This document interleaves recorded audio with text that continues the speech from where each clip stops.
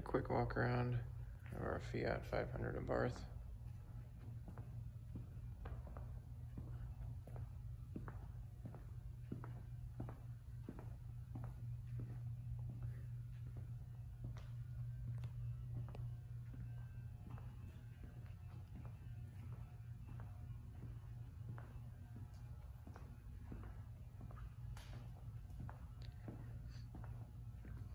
I believe it's all original paint. All the panel gaps look like they're supposed to. All the flake in the paint's consistent throughout the car. It's not to say it's perfect. It's a nice car, especially for the miles, but there are some flaws in it. We'll kind of get to those here. So you can see on the hood, see lots of little rock chips. In the front clip, you can see like some spots where he tried to touch up. Wasn't best job wasn't done. There's a dent in the hood right here. This is just dirt. That's not. Sorry, I drove the car in this morning. But so looking down the side of it, no dents or dings that I can see on this side. While we're over here, driver's side front wheel's pretty good. Little mark right in there. This little guy right here, there's supposed to be a little plastic piece that's supposed to clip in here, and that's not there. This wheel right here, again, not too bad. Little spot right there. Another little spot right there.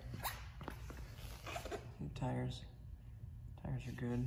This is the indicator. Not to the indicator yet, so you got some time left. Again, looking on the side over here, you can kind of see the flake in the paint. Looks nice. And the finish is pretty good overall. Around the back. Back looks great. No issues back here. No scuffs or anything that I can see. Again, paint's really nice back here. So down the passenger side, you can see there's several tiny little door dings. If you can kind of, I don't know if it's picking up on camera. They're kind of like in this area here. So I'll move back and forth. You can kind of see them a little bit. Just see here's kind of like, they're not deep dings, they're just very slight. It looks like somebody parked too close in a garage over time. You can see there's lots of little guys all on the same line. So it looks like somebody was in a tight garage at one point and just kind of wasn't the most careful. You can kind of sort of see the little ripples going down the side of the car there. Up here, perfect, no issues. And so this one's got its plastic panel. I think these are known for falling out, but rocker panels down here, all that's fine. All that's the way it's supposed to be. Sunroof up here, this functions exactly the way it's supposed to. It's a fairly large glass roof, but works great. No problems with that. Back here, passenger side rear wheel, you can see there's a fair amount of curb damage all the way around. Again, tires back here, those are good. They're a matching set all the way around. Up here, you can see these guys too. These are fine. Again, kind of a little more curb damage on the car. A little more curb damage down there. A little bit more down here. But this is just shine. But wheels are overall not too bad. Not great, but not horrible. Especially for the miles. So moving on to the interior. It's got the optional red interior. Oh, sorry. Piece of paper in there, but everything's decent condition. You see the driver's seat, kind of look over real close. See it's showing some wear. You can see it like in there. I'm guessing it's from a wallet or something over time. Driver's side bolster. Obviously that's showing some wear as well. Up here is obviously no big deal, that's fine. Steering wheel. You can see a little bit of wear in the leather. But overall, no like fingernail rips or anything. It's got red stitching throughout. You can see over here it's got Beats audio in here. 2 keys, both the factory original Fiat keys. Mats are decent. This here is not all scratched up or anything. This is a body colored panel. You can kind of see the flake in it right there, but that's fine. That all works. Sunroof again. Go around to the cargo bay.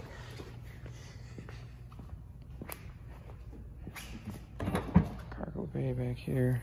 Looks like it's supposed to. There's a little Beats subwoofer back here. It's got its little luggage cover right there, so nobody can see in when you got stuff back there. These back seats. This little button here, these do fold down. So both sides do the same thing. They both got the same little button there. The passenger side. Door panels, fine, great, no issues there. Passenger seat, overall look, it's a little better condition than the driver's seat is. See still, there's a little bit right there. And I think there's another mark. Yeah, another mark right there. But again, panel over here is fine. Sorry, I got my radar detector in there. Dash is fine, no cracks or anything like that. That's all good.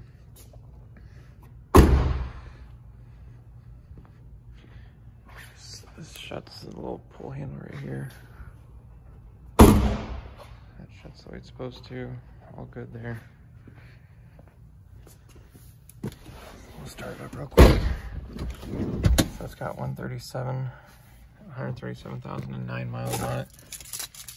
Okay, I told you I've been driving it.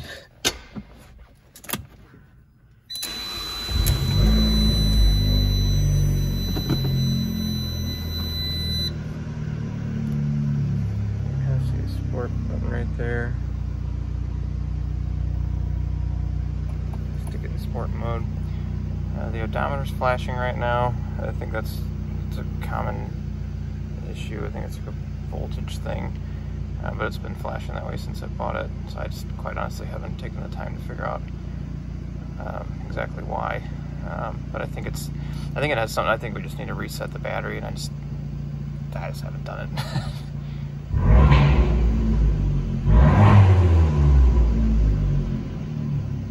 So everything idles fine, runs nice and smooth.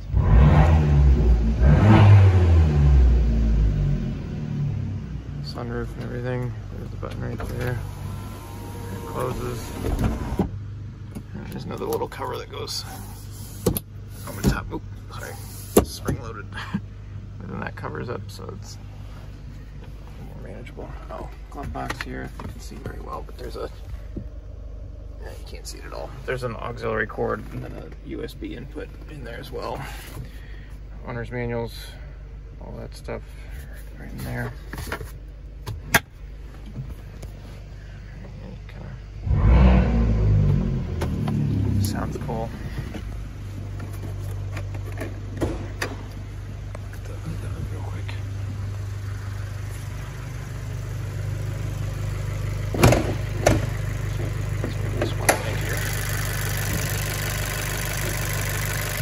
Engine.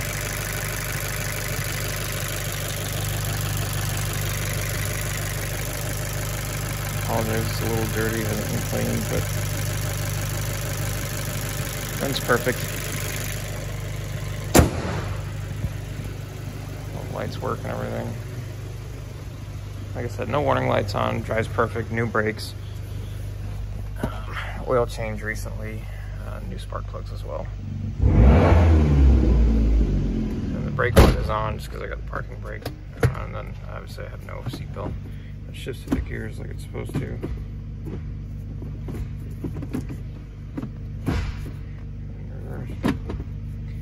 Heated seats, so driver, passenger, AC, all that. AC blows cold.